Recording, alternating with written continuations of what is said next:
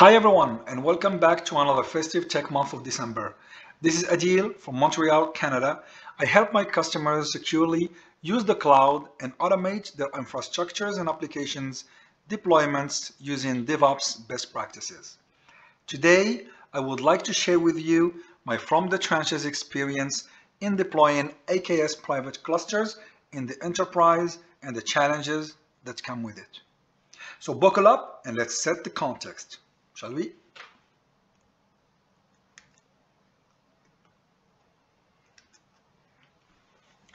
As you all know, security is priority number one for all companies. And it happens to be the case for my customer who are obviously concerned about running workloads securely in the public cloud. The most important requirements were the following. Restrict the connections to the Kubernetes API server to only a private endpoint, thus preventing its access from public internet. Enable AKS integration with corporate internal DNS. This is motivated by integration with Azure and on-premises applications, as well as internal services such as self-hosted container images repositories and CI/CD pipelines. Restrict egress from AKS pods to exclusively go through a firewall NVA or a network virtual appliance in the hub VNet. And finally, forbid any creation of public IPs on the cluster. All these requirements are aimed at implementing security options for AKS and enforce compliance with the company's policies. I'll begin any further, and as I know that we all like diagrams to illustrate the subject at hand, let's look at the overall architecture. Let's have a look at a simplified snippet of what we've got. A classical hub and spoke architecture. In the center of the diagram, we've got a next-gen firewall virtual appliance securing and controlling our egress traffic to the internet. An AKS cluster is deployed into a subnet within a dedicated virtual network, referred to later in the demo as the AKS VNet. A jumpbox VM and a DNS server are deployed in an other VNet referred to as the user's VNet. And on-prem is connected to the hub VNet via an express route.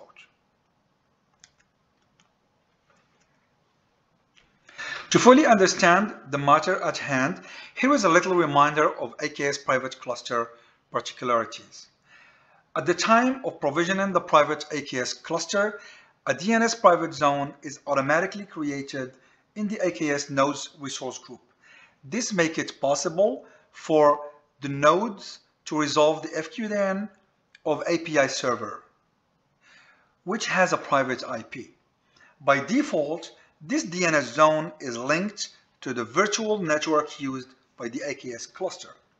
Accordingly, any VM using a NIC attached to this VNet can resolve the fqdn of the API server thanks to this link. However, this fqdn cannot be resolved from any machine or service outside of this virtual network. And this is our issue. CI/CD pipelines cannot communicate with the API servers to deploy Kubernetes workloads to the cluster. And developers and ops cannot perform kubectl commands against the cluster's server API.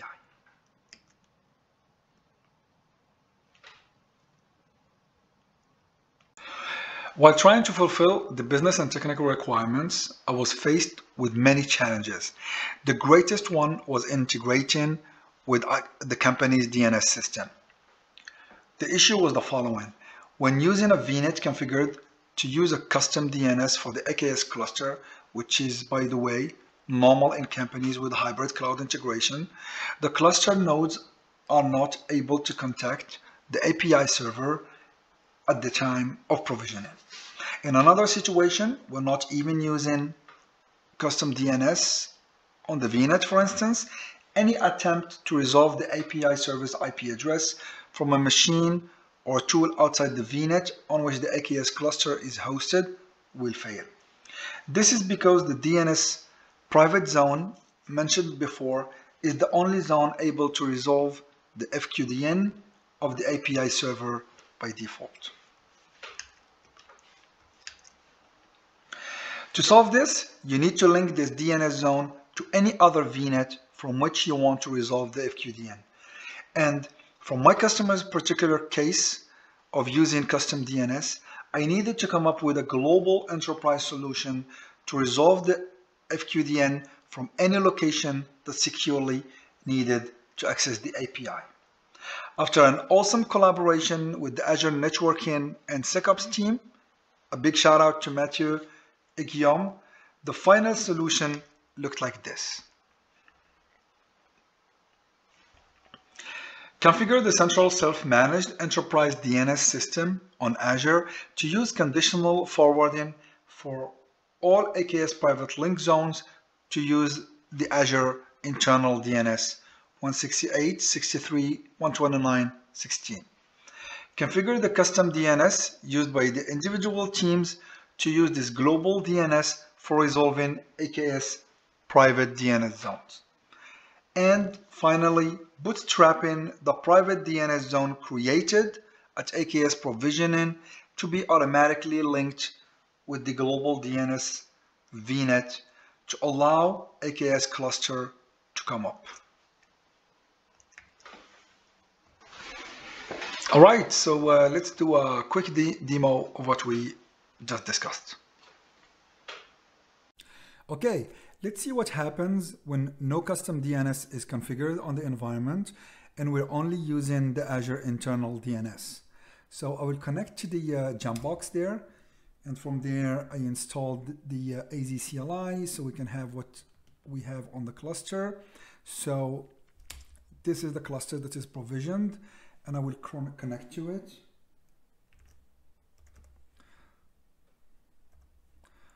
Okay, so I have it there.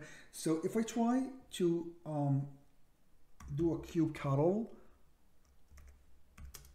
and get the list of the nodes, I receive this error, which means that the lookup of the API server's fqdn doesn't work. So let's go out from here. What we need to do is to link the DNS zone with the virtual network on which the jump box is installed. If I go here, so this is the zone created. So refresh. By default, it links this DNS zone to the VNet on which the AKS cluster is deployed, as we mentioned earlier. So I will create that link manually between this DNS zone and the VNet on which the VM, the jump box, is located. All right, let's see the script we have to link the DNS. So I have it here. I have all the parameters declared already. So let's link it. Okay, this will create the link.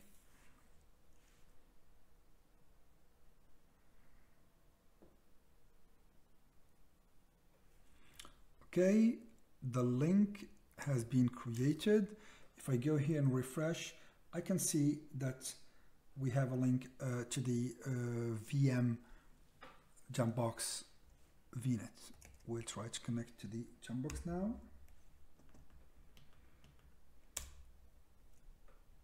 All right, now that I am back on the jump box, let's run again the kubectl get nodes. And now we can see that the fqdn is resolved, and we can communicate and interact with the cluster from another VNet.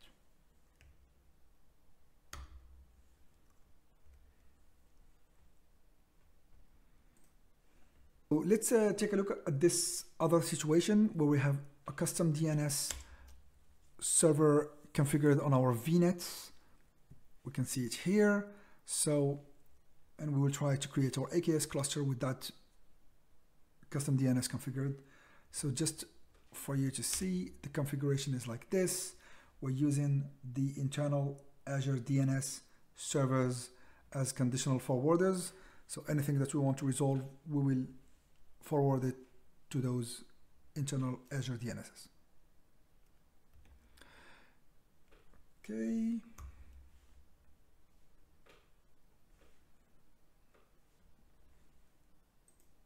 So let's create the AKS cluster.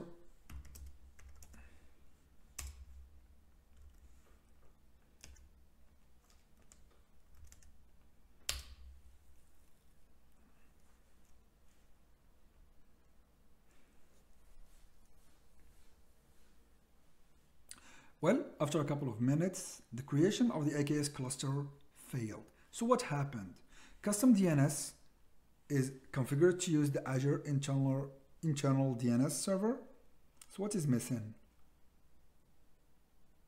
What's missing is the link between the private DNS zone of the AKS cluster and the VNet on which the custom DNS we're using is configured.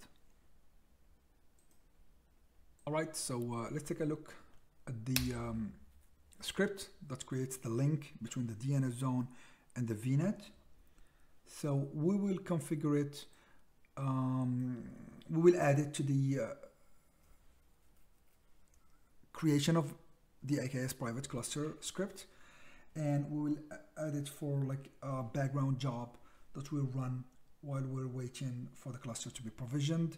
And it will run after 3 minutes, and then it will keep on until it finds the DNS private zone, and then it links it to the VNet.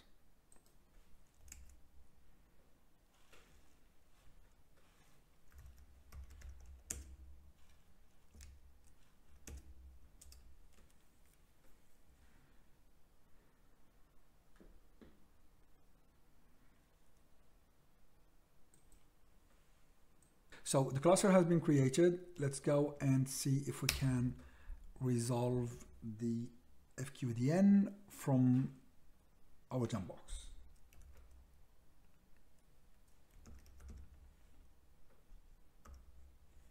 So we add the credentials, okay.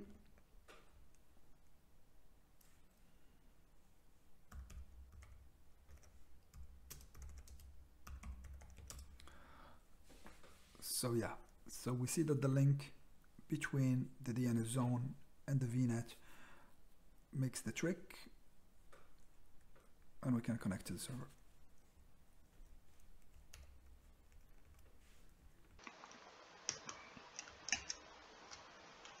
By default, AKS provisions a load balancer with a public IP used for egress traffic. In order to prevent the cluster from having this public IP, we can customize cluster egress with a user-defined route. When an AKS cluster is provisioned using the option outbound type user-defined routing, the cluster will behave as follows.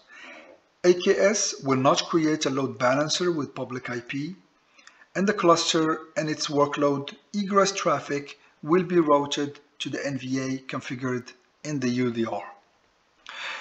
You should know that to be able to use this option, the user-defined route should be configured on the AKS cluster subnet prior to provisioning the cluster. However, users of the cluster will still be able to create Kubernetes service with type load balancer using public IPs. In order to implement the security requirements of my customer, an Azure policy add-on for AKS definition needed to be enforced. Enforce internal load balancers in Kubernetes cluster.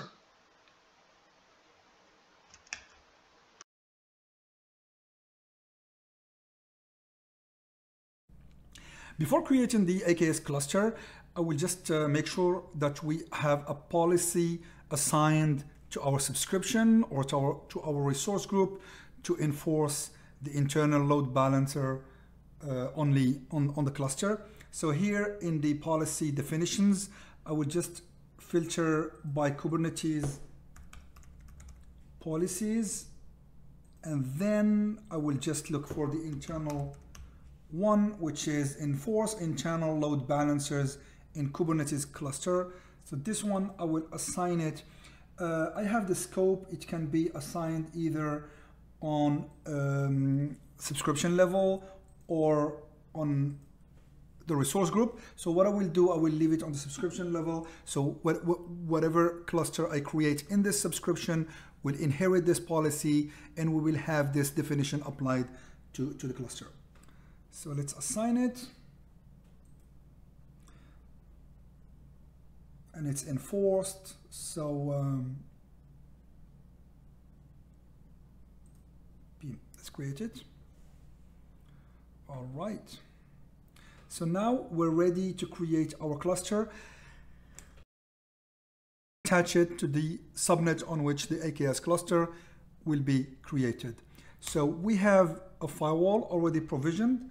Let's look at the script to create the UDR.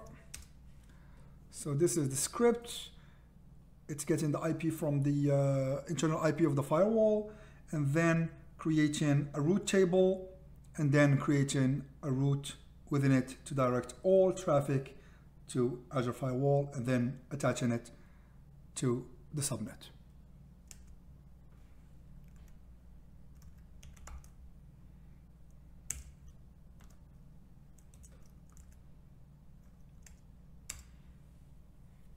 So let's create the UDR. In the meantime, I would just look at the list of the UDRs we have, or the route tables. I mean, not the user defined, but the route tables.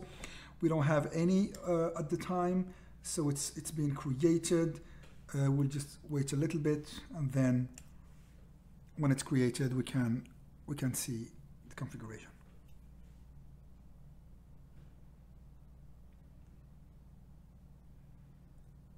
Okay.